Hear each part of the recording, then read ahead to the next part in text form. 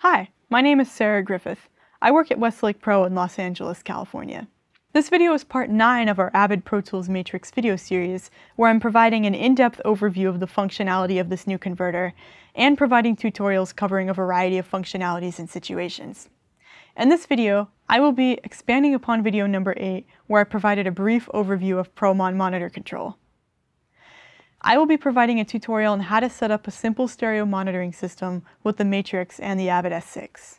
First, connect your computer and the Pro Tools Matrix via a DigiLink cable into the primary HDX port of the Matrix. Also, make sure that your computer, Matrix, and Avid S6 are connected to the same network via an Ethernet switch. Now, let's check out the GUI, or Graphical User Interface. Launch DADMAN, and under Settings, select Device List. If your network settings are correct, the Pro Tools Matrix you have connected should appear. Check the Connect box to connect to the unit. To establish communication between DADMAN and the S6, go back to the Settings menu of DADMAN and click on UConn to enable. A check mark will appear, showing you that UConn is activated and ready to use.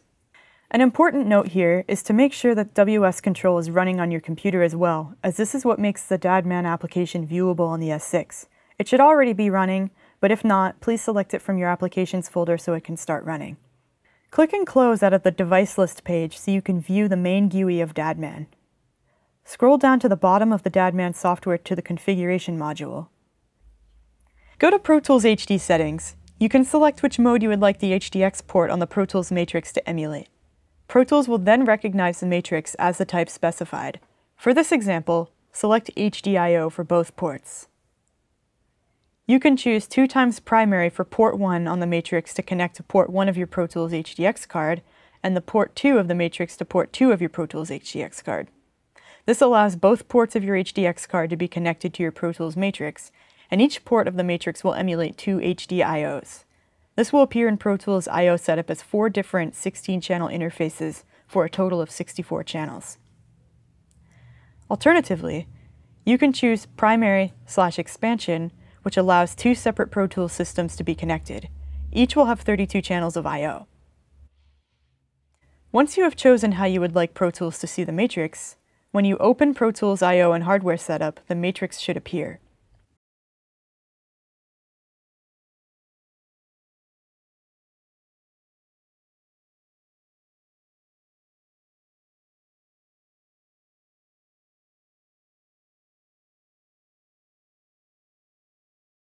Select PHD1 in the DADMAN software connectivity matrix.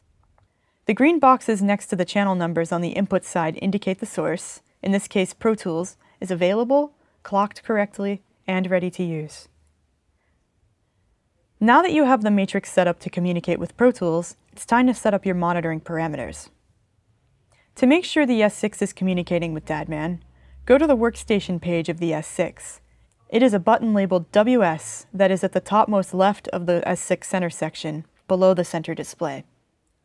Drag your computer shown as available from the network to the connected list.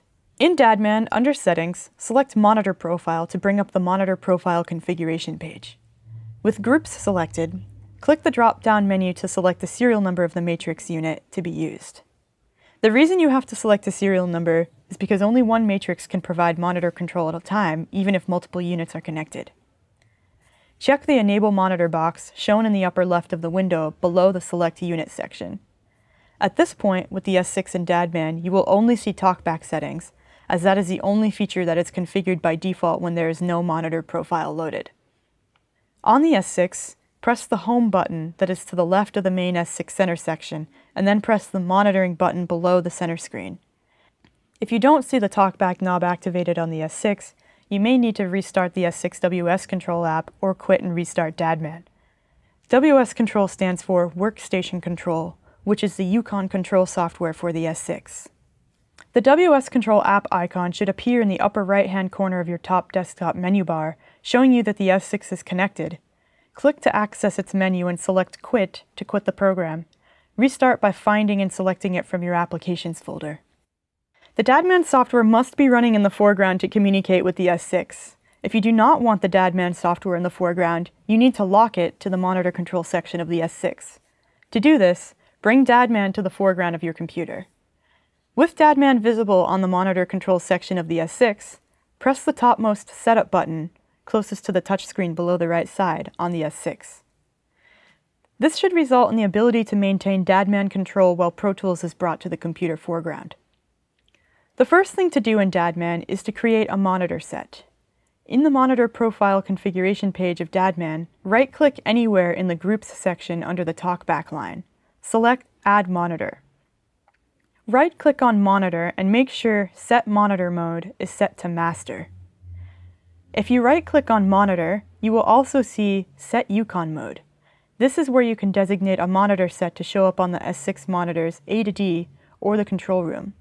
For our purpose, set it to Control Room. Use the arrow next to Monitor to drop down to see Sources, Outputs, Fold Down, and Meters. To define a source, right-click Sources and select Add New Source to add a new input source. To rename the source, right-click on the new input set that you just created. Select Rename and name as you wish.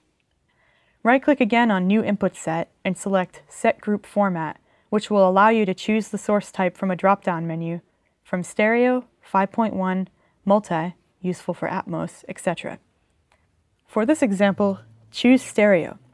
On the right side of the window under the Channel column, right-click Assign Channel to choose your input source. Let's choose PHD1 Channel 1 for the left and PHD1 Channel 2 for the right. These correspond with Pro Tools outputs 1 and 2. To define your outputs to your speakers, use the same process as defining the sources as we just did. Right-click on Outputs and select Add New Set. Follow the same steps we just did for our sources to rename this output and to choose Group Format to apply to the new output set. For this example, please choose Stereo as the group format. On the right-hand side, right-click on Assign Channel to assign your output channels, following the same steps as we did previously to assign our input sources. For now, let's choose DA Channel 1 for the left side and DA Channel 2 for the right side. One thing to note here, once you've chosen output channels to be used in a monitor profile, you will not be able to select those corresponding output channels for another use. In the main GUI interface under Connectivity in the routing matrix, please notice that these outputs will have an X, indicating their status as assigned. If you right-click on your Outputs dropdown, you will notice there is also the option to set TalkBack mode. This is where you can add the TalkBack source to the output. There are various options to choose from: No TalkBack, No TalkBack Dim, No TalkBack Cut, TalkBack No Attenuation, TalkBack Dim, and TalkBack Cut. No TalkBack means nothing happens on that monitor set when the TalkBack button is pressed. No TalkBack Dim means when the TalkBack button is pressed, no TalkBack is inserted, but the monitor set is dimmed. Dim level is defined on the S6, typically used on control room monitor set. No TalkBack Cut means when the TalkBack button is pressed, no TalkBack is inserted, but the monitor set is cut, typically used on control room monitor set. TalkBack No Attenuation means when the TalkBack button is pressed, the TalkBack channel is mixed in on the monitor set and the background is maintained at a normal level. TalkBack Dim means when the TalkBack button is pressed, the TalkBack channel is mixed in on the monitor set and the background is dimmed. Dim level is defined on the S6. TalkBack Cut means when the TalkBack button is pressed, the TalkBack channel is mixed in on the monitor set and the background is completely cut. To define a TalkBack input source, select TalkBack Input. You will see Assign Channel. Right-click on Assign Channel to be able to assign a TalkBack source. In the Pro Tools application, go to the Pro Tools Setup menu and select I/O. To create a new stereo path, select New Path and choose Stereo and click Create. In the routing matrix of Pro Tools I/O, assign it to outputs 1 and 2 for the purposes of this example. Select OK to close out a Pro Tools I/O setup. In the Pro Tools Mix or Edit window, assign your track outputs to the stereo output channel you just created in the new Pro Tools I/O. With an appropriate cable connecting the assigned Pro Tools Matrix output, you should hear audio on channels 1 and 2. Here, you can see the source we made and the destination we made. You can also see this via the soft keys here. When sources and destinations are created in the monitor page of DADMAN, it also creates a new box in the main page of the DADMAN GUI, below your I/O faders and above the connectivity matrix called MON. Here, you have access to the same controls as you would on the S6. There are buttons, faders, and meters. You can sum sources and switch between speaker sets here. The default view does not show you meters and faders for your sources. Click on the Mix button for an expanded view to enable this. You can also toggle between switching and summing your sources by clicking on the Switch button. This concludes part 9 of our Avid Pro Tools Matrix video series. In our next video, we will expand upon the monitor control functionality of the Matrix, explaining how to use fold downs and set up external metering devices. To learn more about this product, please check out our YouTube channel to see other videos in this series. We've provided a link in the video description for your convenience.